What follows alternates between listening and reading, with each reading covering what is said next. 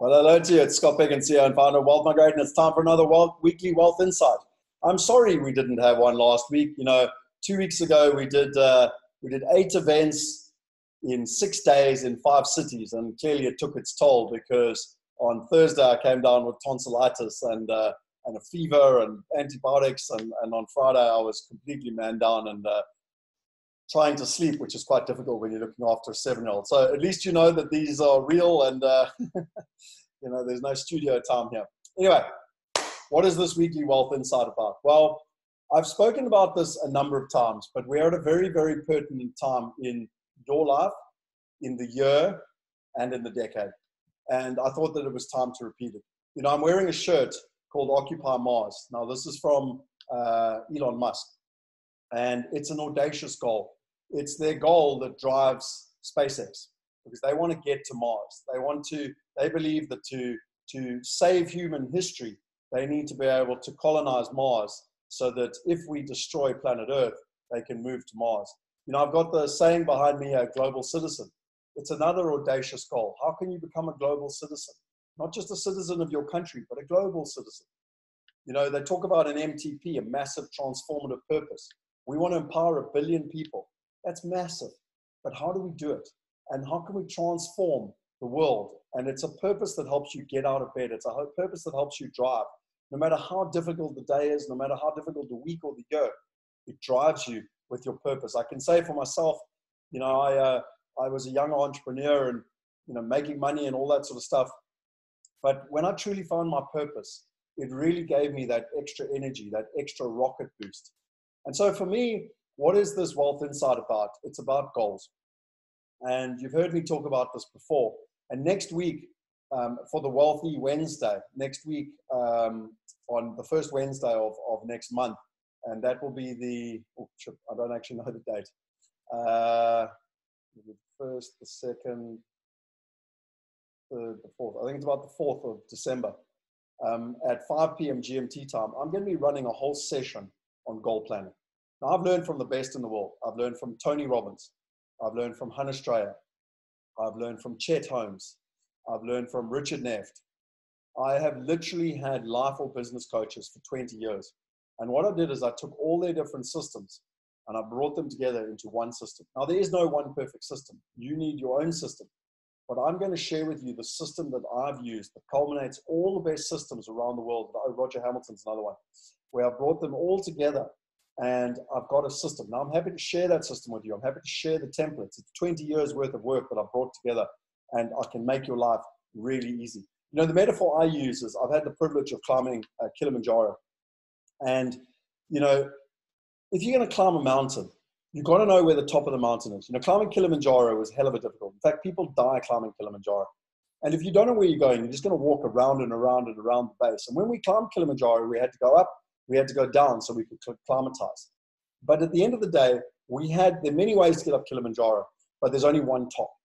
And that's your life. Okay? And that's why goals become so critically important, because they give you direction. As Roger Hamilton says, there's plenty of information out there, but there's no direction. Goals give you that direction. You need long-term goals. You need medium-term goals. You need short-term goals. People overestimate what they can do in a year, but they underestimate what they can do in a decade. Ladies and gentlemen, we're at the end of a decade, and we're at the start of the next decade. It's one of the most exciting decades in human history. It's going to be one of the most disruptive decades in human history. Another disruptive decade, just by the way, was from literally at the end of the 1919, so what they call the Roaring Twenties, when a huge amount of wealth was accumulated. And then what was interesting is that then they had the massive crash in 1929, and a lot of wealth was destroyed. But interestingly enough, a lot of wealth was also created. If you've got the right mindset, if you've got the right skills, do you know that Joe Kennedy started in 1929 with $4 million? And by 1934, he had $130 million. And that is how the Kennedy family set up their entire dynasty. Do you know that Walmart, Disney, Microsoft, Airbnb, Uber have all been created in a recession? Do you know what is absolutely fascinating when you look at the stats and the information is that it's all about your mindset. Sir John Templeton is literally one of the greatest investors of the 20th century He made all his money investing in Poland when Germany invaded them. Then he invested in Japan straight after Japan was bombed with the atom bomb. And he also invested in Argentina when Britain was going to war with Argentina. So the question is, what are you going to do? How are you going to set yourself apart as we go into the next decade? You've heard me say this 1,000 times. Mindset and psychology is 80%, and your execution is only 20%. But you've got to know where you're going. There are 3 things to succeed in the future. It's your value. You know, it's going to get a lot worse before it gets better, but there are going to be many, many opportunities in the next 3 years. And ultimately, it'll be the person that adds the most value, the most perceived value to their clients that is going to win. You need to shift the quality of life, their life. You need to fall in love with your customer, not your product. You need to make it a necessity, not an accessory. And you need to have raving fans. You know, readers are leaders. 58% of Americans don't read nonfiction. A Harvard study says that 90% of people will not learn anything after school.